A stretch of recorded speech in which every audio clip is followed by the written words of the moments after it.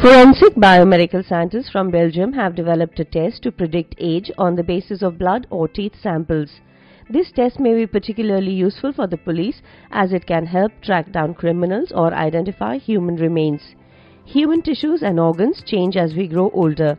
This aging process is regulated by our DNA.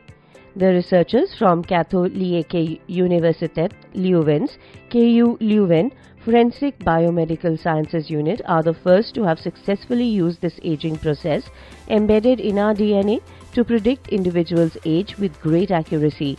The behavior of our organs and tissues depends on which of our genes are activated. As we grow older, some genes are switched on while others are switched off. Earth and his colleagues were able to predict individuals' age on the basis of a set of 4 age-associated DNA methylation markers.